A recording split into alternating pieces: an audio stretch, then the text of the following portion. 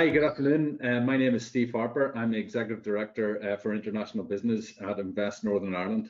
And today we are going to have a bit of a virtual round table with some of the titans of the financial and professional services sector in Northern Ireland.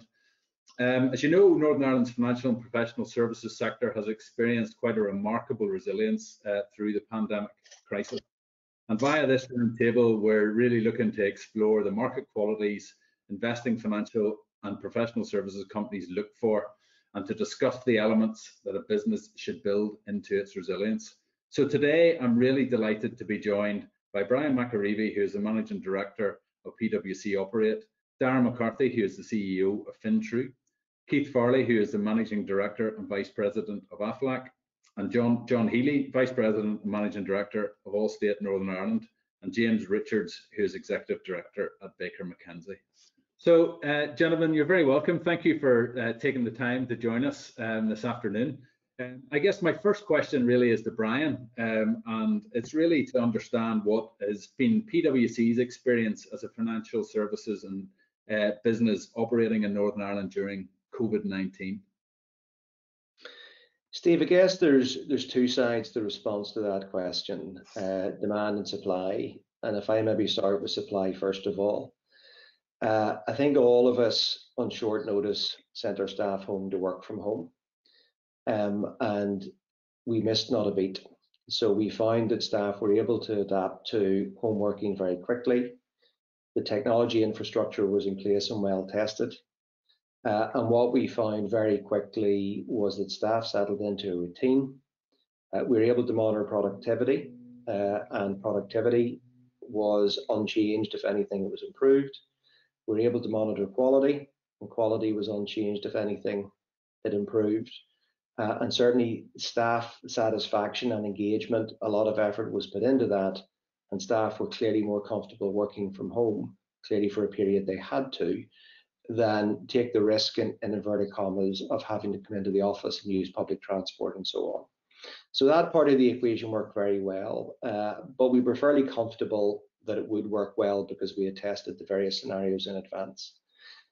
The bit from our perspective that we weren't sure about was, what about the demand side? We had a fairly busy pipeline of work, but could we continue to restock that pipeline? And what we have found is actually we have. We've never been busier. Clients will engage virtually. We're able to get involved in virtual pitches for work and close contracts virtually. Clients are able to work in the same way that we are able to work. So that bit has gone very well. And in addition, the market discontinuities around COVID and Brexit have in and of themselves brought additional opportunities onto the table that certainly we had never envisaged. So actually, there's been new market opportunities that have helped grow our business faster, we think, than it otherwise would have grown. And Brian, you mentioned there, obviously, that you had tested the systems in advance of well, probably not in advance of a pandemic. You maybe didn't see that coming down the line, but what, in what way had you done that? Well, before we required, I think we sent all our staff home about a week before it was required because we could see what was coming and there's no point delaying the action. But in advance of that, from January, actually, we knew that the pandemic was building from Asia. We had some feeling of what the impact might be, although clearly I think what actually happened was a surprise to all of us. So during February, we had divided our staff into red and blue teams. And we had practiced sending one team to work from home for a few days. The other team would be in the office, and then we would swap it around. And while all our staff are, as I'm sure staff from all the organizations represented in this call, we've got technology that they can work from home, and that had been tested obviously repeatedly. What hadn't been tested was whole teams, supervision, checking quality of work. How would that work when you had a whole team working remotely as opposed to one or two individuals on that team that happened to be working remotely for whatever reason on that particular day? So that's a bit that we were looking to test. And also, as the pandemic became more severe, it also gave us a circuit breaker in that if somebody from the red team got COVID at that stage, to be honest, nobody was sure whether that meant the whole office had to close, or a floor had to close, or a project room had to close. It just meant we always had 50% of our staff working from home, so that if we did have an outbreak of COVID, not everybody would be affected, and we could try and contain it somewhat. But all of that worked well, and it was robustly tested before it actually needed to be implemented. That's super. Thank you, Brian. John, I guess quick question for you. That same question, if you don't mind. You're one of the biggest employers here in Belfast. Had you any learnings that came through, I guess, the early days of the pandemic when it was all going a bit mad? Well, I think whenever you say it was all going a bit mad, you're not too far off the mark, because it really was unprecedented times. Like the guys at PwC operate, we would have practiced our plans and we would have tabletopped them, but to actually put it into action is something completely different. I was hugely impressed by how our employees all responded. There's 2,500 of us here in Northern Ireland, and we were able to get everybody home safely working over a weekend. We sent out an emergency notice on our notification system to say that we were going to start and invoke the working from home, and the teams were just absolutely fantastic. The other dimension that we got to see from here in Northern Ireland, because of the technology services that we provide back to the corporation in the US, to Allstate itself, was to see how we were able to help from here in Northern Ireland, the teams on a global basis, to be able to get their technology set up and to be able for the global teams to be able to function as well. And it's really quite remarkable to think that from here in Northern Ireland that we were delivering that service, that we were so robust, so resilient in terms of our own level of service provision, that we were able to help the rest of the organization from here. Like many, we also were seeing very strong levels of productivity from our teams as they work from home.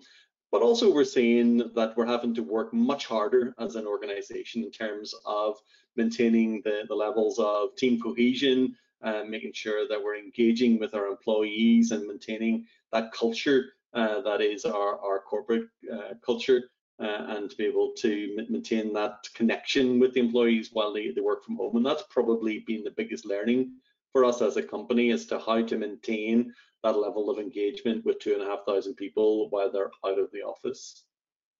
Thank you.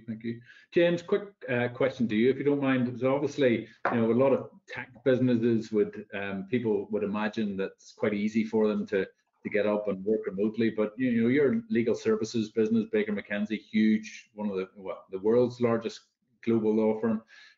What sort of experiences did you have? I mean, we were lucky, I think, in that because we're a relatively young business in Belfast. We've been here, as you know, for just coming up for 6 years. Our business continuity plan from day one has been working remotely. I mean, we didn't anticipate a pandemic, but we were ready to go on that basis. And we very much, when we opened in Belfast, we did try to implement very best practice in the office, and that included working on a paperless basis from day one. So although certainly my experience of law firm offices historically, and for most people, is offices filled with paper and people reviewing documents, we don't really do that. We don't work that way in Belfast. So we did find it was pretty easy for people to set up at home and just get on with their work. I think, like everybody else, I was really surprised by how seamless it all was. I mean, I think it was pretty obvious for about 3 or 4 weeks before we went into formal lockdown that it was coming. So we were reminding everyone on a daily basis, take your laptop home, make sure test it, raise any issues that you have with the technology with the IT team. So we were ready to go when the trigger was pulled. I mean, the learnings are, although I think what we've seen very clearly is that we can run our core business incredibly effectively, actually, on a remote working basis. But my worry all along has been that we do the core well, but what about the creativity, the learning, the career advancement, particularly for those at the more junior ends of their careers. How do we manage that on a remote basis? And so, as John said, I mean, we've had to work very hard to build up some credit in that kind of bank, the culture bank, because I think we were drawing down on that quite heavily. That we're well, lucky in a way, but we're well prepared in having a very strong culture in the office, very supportive teams. Everyone knew what they were supposed to do and who they could lean on, and we've relied very heavily on that. It takes work to build that up again and keep building that. I mean, I think we've been joined by about 30 new joiners since we went into lockdown in March. So they're people who've been inducted into the business, trained, and started work, and they're doing incredibly well. But there's no doubt that it's a very different experience joining on a remote basis, and I can't wait until we're able to actually do something in person. But clearly that's a way off yet. Yeah. Thank you. I think that's interesting on the people piece, and Darragh, that's something I'd like to kind of pick up with you. So obviously we've had the infrastructure here in Northern Ireland to allow people to go and work from home, but how do you've built your business pretty fast over the last number of years, and you've a large number of team members. How have you brought that culture along in that remote sense?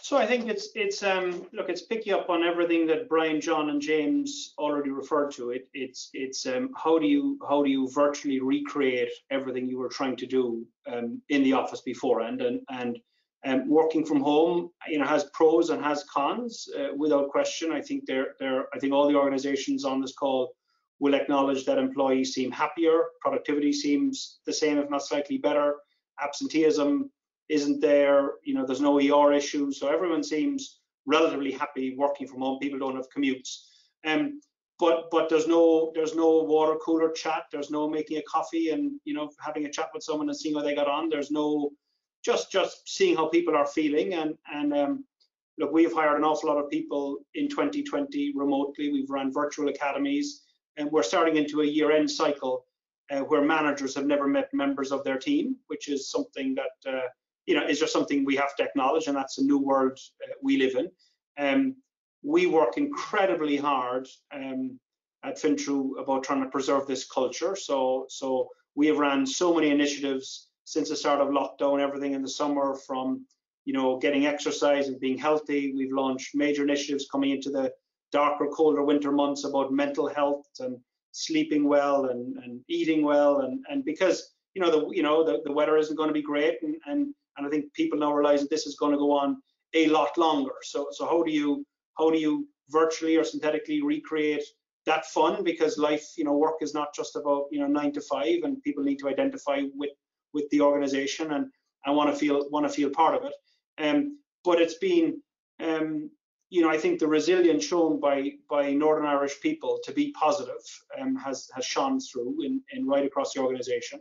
And literally, I just came into the office for this call, and I have a thank you letter from one of our employees to thank Katrina and I for all the support we've given them through the pandemic, and how they've fared, and how it's been vital to our family. And so we hear an awful lot of wonderful stories that people have been able to care for loved ones, they've been able to maybe look after their dependents, they've been able to work from home. But also I think people are we on this call are incredibly fortunate that we're in an industry which is remarkably resilient. I don't think any of us could have anticipated this pandemic, what it would mean.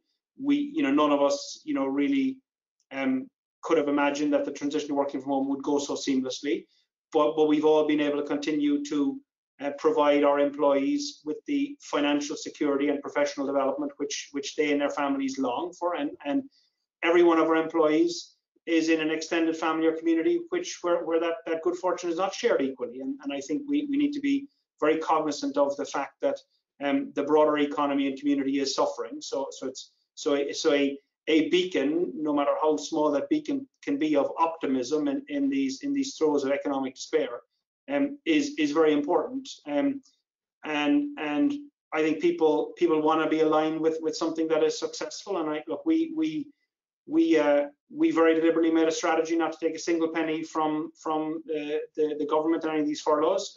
We very clearly said we're not going to take any money coming from central government from furloughing or business interruption loans or any of that, because someone is going to have to pay for this in the end of the day. And I think it's very important for companies that are resilient and can be resilient to actually provide money into the economy and to pay the taxes, because that is incredibly important. And look, FinTrU as a company has unashamedly benefited from public money in creating these jobs. So I think it's very important that we give back when maybe the rest of the economy is suffering. But again, there's something special about Northern Ireland, but there's something about the Northern Ireland psyche, the Northern Ireland ambition, the Northern Ireland desire to work hard, the Northern Ireland resilience, agility, able to pick up a laptop and work from deepest, darkest, wherever they work from, and with consistently good internet connectivity. And I think that kind of comes back to we all have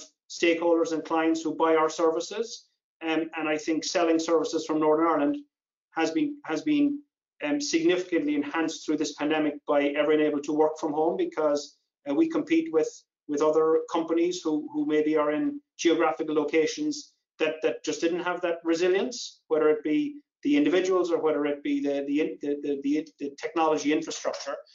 So it's been a remarkable. I'm not sure I would have asked for it, but the fact that coronavirus has happened, I think we've all on this call, I think, played our cards as well as we can, and I think we can be very grateful for the location we're based in. Thank you, Darragh. Thank you. Keith, if I come to you next, obviously Aflac announced they were coming to Northern Ireland in October last year, I think it was, somewhere around October. Fast forward sort of 3-5 months later, and we're into lockdown as you're in the midst of building your team. What was that like? And I guess be keen to understand what, if anything, did you see in terms of the adaptability of Northern Irish people versus maybe some of the other teams in other geographies going remote? Yeah, much like everyone on the call said, the pandemic was not in our 2020 business plan. We accidentally left that part out. But after announcing in October, one advantage that we had was come March, we were still relatively small and nimble and agile. So it was quite easy for us to take the 19 employees that we had. Everybody already had laptops. We were set up in a temporary office anyway. So there was sort of a temporary feeling to our space. And everyone was brand new to the company. So those 19 people went home, and that was pretty quick and easy to shift to remote work. I think since then, what's happened is, we've grown the company to now more than 60 people. So we've tripled in size in the period of time, which is ahead of the plan that we had. We thought we'd be at 50 by the end of this year, but we'll likely be closer to 70 by the end of this year. And that's just been, I think, a testament to the resilience of Northern Ireland and of Belfast in particular. And that's one of the things that attracted us. We have this mural in our office, our new offices that we've built, that says adaptable, reinventive, and resilient. And COVID was a chance, I think, for Northern Ireland to prove that it can get past things, and people just want to get on with the work and get it done. I think for us, particularly, it was a great equalizer in the sense that we were a brand new offshoot of an American company sitting here in Belfast with a bunch of folks we would work with in the States, where we wouldn't be around the water cooler, we wouldn't be in the meeting after the meeting, we weren't in the hallways and all of that. And a few months into our existence, everybody went home and everybody was on a screen and a webcam. And shy of a little bit of a different accent, there was really no difference from working with someone in Belfast or in Columbus, Georgia, or Atlanta, Georgia, or anywhere else. So I think for us, the timing of it really helped us merge into the company, because everybody was in the same situation where they were all working from home. They were all juggling kids and dogs and all of those things, and I think for us, it was a great equalizer. We've been very impressed with how quickly everybody just got on with it. Literally one day we had interviews set up, and the next day we did those interviews remote. We just updated the calendar invite and said, we'll see you online. And that was it. So, I think one benefit to everything that happened is it taught companies how quickly you can shift, and you can plan things forever, but we all just learned how to react in 24, 48 hours. We all made massive moves that otherwise might have taken longer to do. So hopefully that's something we take out of this, is that adaptability and that agility that we have as companies. And I think that Northern Ireland definitely proved it can shift on a dime. Yeah, it'd be interesting to see if we can all build on this adaptability that's come into, I guess, all our work and really, I guess, take the leap forward. Brian, if I could come back to you, if you don't mind, but Darragh talked a lot there about not taking the government support and furlough, etc. But small country, small place like Northern Ireland, how can somewhere like Northern Ireland support businesses to be more resilient in the future going forward? Is there anything that you've seen that we should be doing more here? It's a good question, Steve. Like Darragh, we didn't take any furlough or government funding either because the business has been strong.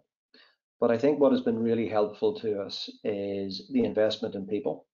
So we're running a number of academies now in conjunction with the Department of Education and the higher education authorities.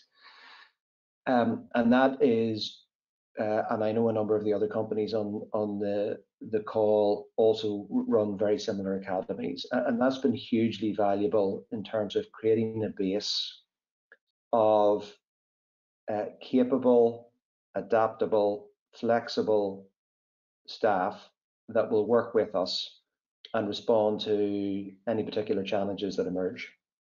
The second thing, and Darragh alluded to it there, is the investment in technology infrastructure. So, we're all sitting at home, 300 or 500 meg broadband, and we just take it for granted that everybody in Northern Ireland has access to that kind of technology. But when you're dealing with people, not just in other parts of the world, but actually across the UK that might not have the same access, it was always important, but now it's critical. And being able to turn up reliably to video calls with both internally and with clients is absolutely critical. And I think Invest Northern Ireland actually has been really instrumental in both those capability plays, whether it's helping us engage in dialogue with the education institutions to run academies, to make sure that people have the relevant skill sets for a new world and face new challenges is really important part of resilience. And then just the infrastructure. It used to be transport, increasingly in the future it's going to be technology infrastructure. And again, organizations like Invest play a huge part in making sure that that investment is targeted on the things that will really help us as a business. Thanks, Brian. Yeah, it's interesting, the fact that Northern Ireland was one of the first regions in Europe to have full broadband is in our pitch deck, if you like, for selling Northern Ireland around the world, and was probably slide 7 or 8 before the pandemic. It's now obviously an awful lot closer to the top. So it's funny how things change. But John, if I go to you, Brian talked there about the people and the links, and I know all of you on this call have links to universities, and in Allstate you sponsor an IT lab at McGee and Darragh. How important are those links that you can cultivate with universities here in Northern Ireland? It's all about the networks whenever you're thinking about doing business in Northern Ireland. Brian talked about the importance of the physical infrastructure and the digital infrastructure. But just as important is the network of contacts that we have across business. The fact that we can come on and share experiences in a webinar like this. Even before we left the office way back in March, we were picking the telephone up to each other, talking about, well, what's your plans? What are you doing? Sharing best practice. And that's just the way that the business is done with those connections. But those links that we have into the university are really important. And that's even whenever it's virtual. You take a company like Allstate, and through this pandemic, we have onboarded about 150 people, and 50 of those are at the entry level, and that's across our apprenticeship programs, that's through the interns that we take on, as well as the graduates coming out during the summer. And for those graduates graduating at a time of great uncertainty, wondering whether or not there were going to be jobs for them coming out in the summer in the middle of a pandemic, to be able to have those connections back into the universities, to be able to talk directly to the tutors, to the professors, and to the students themselves and assure them that they were coming out and they were joining companies like Allstate that were really strong, that were still taking on talent, taking on graduates like them to continue to build our businesses. You know, it's just truly amazing to see that you know, what's been able to be achieved by a company like Allstate and by others here on in the webinar today, through the value of the links that we have through all those different institutions. And it's a real strength of being able to do business in Northern Ireland, that there are those links across business and into the various different educational establishments. And are you finding a lot of applicants for those programs, John? And you know, there's others in the call that, you know, Darragh, you know, is hiring these graduates by the class load, and you know, so it's not just a business like Allstate. Yeah, you know, there's good talent coming out of the universities, out of the regional colleges in Northern Ireland, and coming in the case of the apprenticeship programs that are becoming a bigger part of how we bring entry-level talent into our business directly from schools, and that's a great place for us to find ourselves. And you know, the confidence you've heard from several of the businesses around, you know, the business confidence, they not needing to take any of the help or assistance from government. That's a really strong message to be able to give to somebody as they start their career, to say, you know, when you're hearing about all of the turmoil that's out there in the economy, and businesses that are in distress and having to take help and assistance from whatever quarter, here are a set of businesses that actually are trading really strongly through this pandemic, because the product, the services that they're offering from here in Northern Ireland are world class and in high demand. Darragh, I'll go to you next if you don't mind. So yes, we see lots of FinTrU academies being advertised. You're still scaling, still growing fast. You still getting the number of applicants onto those academies? Yeah, so we have ran 8 academies in 2020, which is our biggest ever. The number of applicants is probably 10 to 15 for every place, which if I'm honest, I think is just socially wrong, you know, unjust. You know, it's just too many. Before the pandemic, it probably was more 5 to 6 per place. So I think there's an awful lot of supply of wonderful talent, you know, kind of graduates who are looking for opportunities. Look, there is a lot of people coming out of universities looking for opportunities, and I think it's incumbent on all of us as companies here to try and create as many opportunities as we can for those people. And similarly, apprenticeships is not something we would have taken historically. You know, I think we've taken half the FinTech class from UU this year. So and again, I think it's important that that's the first FinTech program done in the United Kingdom, and I'm delighted that I think that's in Northern Ireland. But I think, interestingly, not only at the availability of kind of entry-level talent, and I know that Brian and John and Keith and James will also been hiring more experienced talent.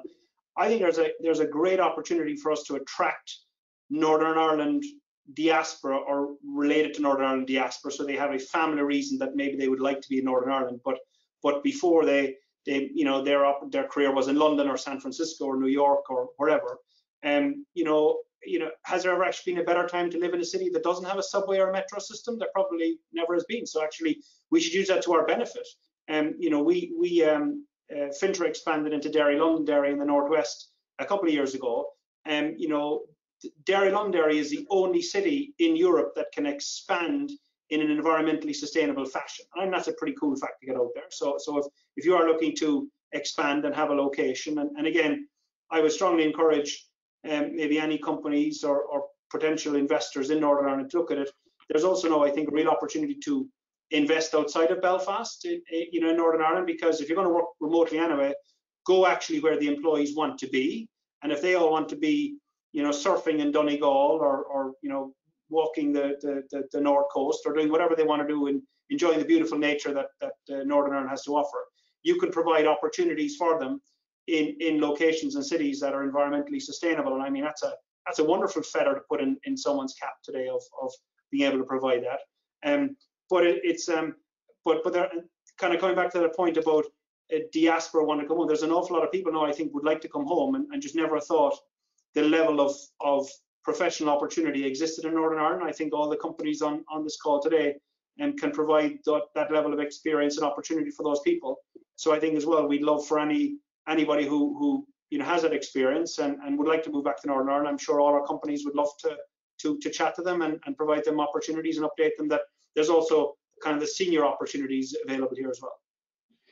I think, Darragh, if I could just add on to that diaspora point, I think there's great opportunity for Northern Ireland as a whole. You picked on Derry, where you've got an operation, and we've got an operation up there as well. And Derry came out number 4 in the UK on the remote working index, just in terms of its desirability, in terms of the quality of life there, the cost of living there, the access to beaches, mountains, and just in terms of the all-in package, and that is a really strong selling point for Northern Ireland as a whole in terms of what we've got to offer to employees. I think that it'll be a real story for next year whenever we come out of this pandemic, around people wanting to come back and live here, having had the successful first part of their careers in London, New York, or wheresoever. I think that'll be a big part of our story for next year.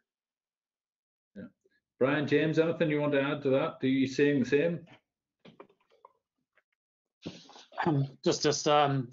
I think like everyone else, the quality of the people in Northern Ireland, the teams that we've been able to recruit is just it's great actually. And I think when you look at the size of the population in Northern Ireland and look at the wealth of educational establishments that there are, to have 2 such strong universities locally it's a real strength.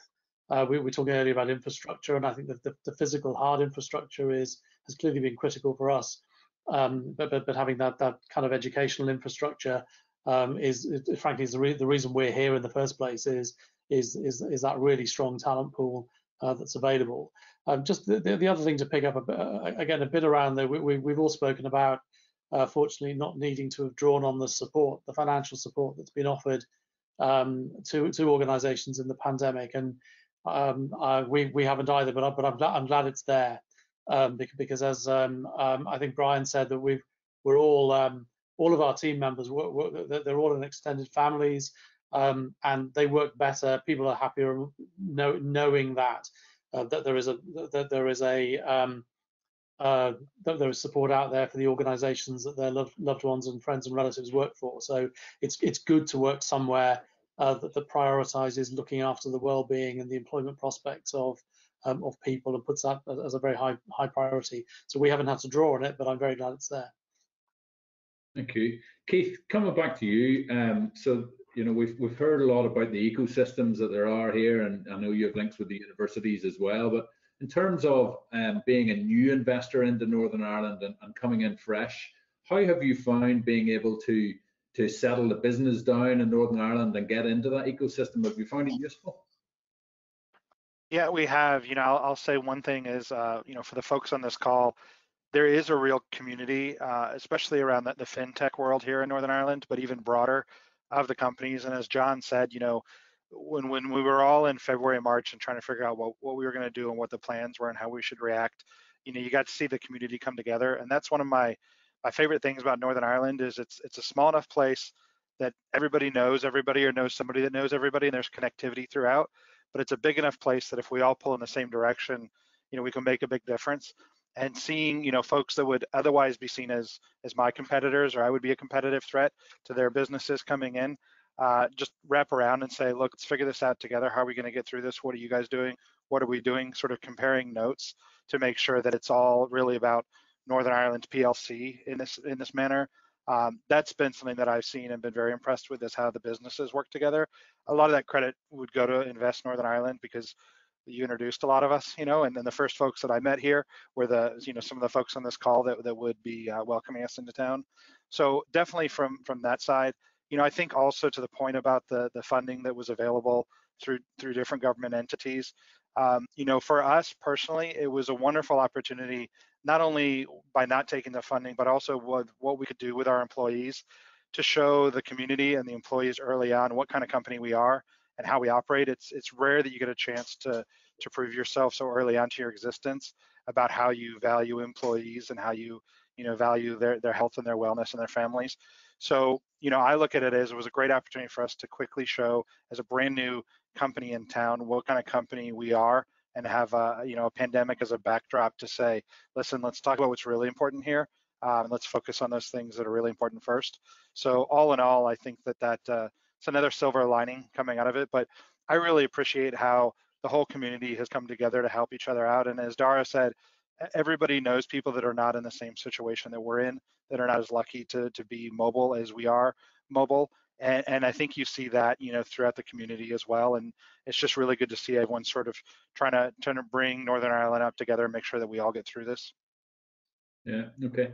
Gentlemen, thank you for your time. Just before we go, I'm going to ask each of you one question. If you could give me one strength of Northern Ireland that makes it so good about locating your businesses here. So Brian, I'll start with you first, if that's okay.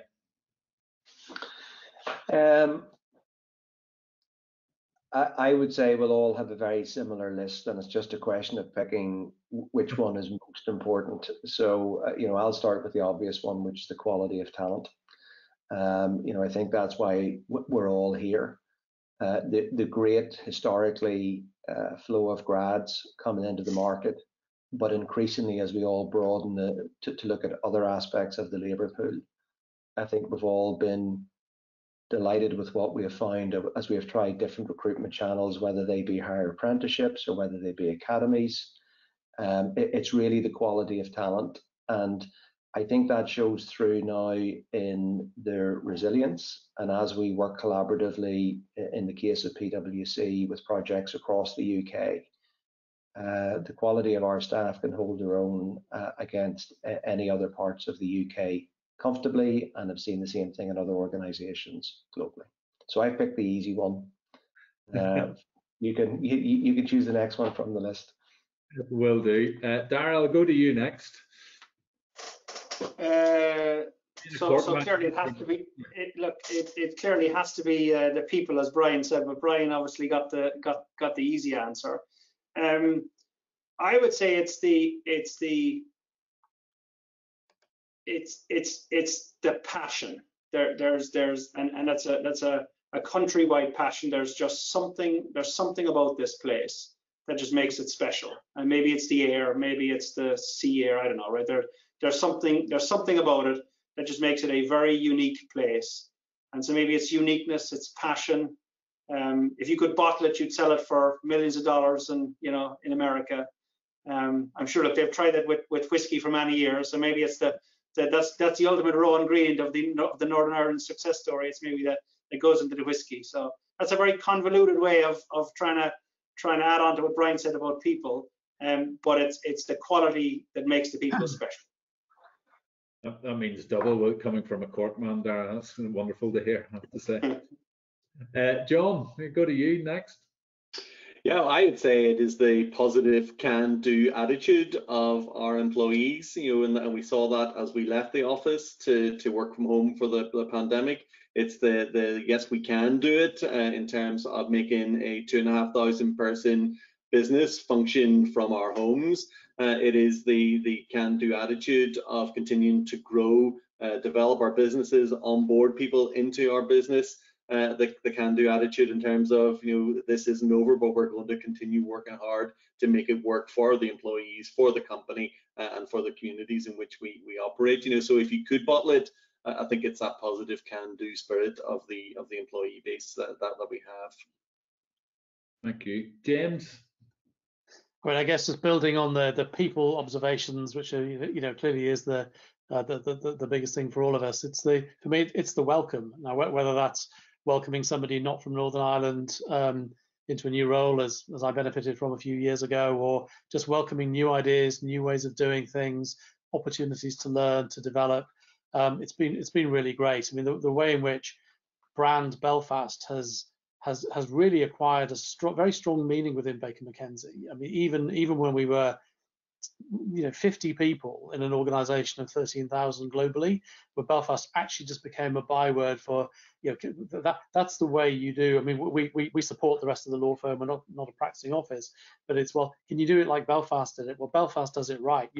We got that branding very early on. And if there's one thing I lose sleep over, it's losing that, because it's that conflation of Belfast and quality. And that, to me, it is all down to the people, and it's the welcoming of new ways of doing things, and being willing to put new ideas forward, and stand shoulder to shoulder with the rest of our team around the world. Yeah, that's really interesting. Thank you, James. Keith, you are almost in the space of a year become an honorary Northern Irishman. We see you all over social media. What is it about this place that clicks with you? Well, the joy of getting to go last, and everyone taking all of the great comments. The only thing I think I could add would be that there's a grit here. There's something to prove, and I think that there's something, there's a feeling here that we can do just as good as London, we can do just as good as Dublin, we can do just as good as New York, if not better. Just give us a chance. And having that real desire and that grit, no fear of hard work, in an engineering town that is used to just rolling up sleeves and getting stuff done. I think that's really shown during the pandemic as well. So that would probably be the most attractive part for me, is that every employee here has a desire to show that Belfast can do what anyone else can do, and continue to make the place, grow and make it better and better. Thank you, Keith. Gentlemen, thank you very much for your time. Really appreciate you taking time out your busy schedules to share those thoughts with us. Thank you very much. Thank you very much. Thank you. That's all. You're very welcome. Thank you very much.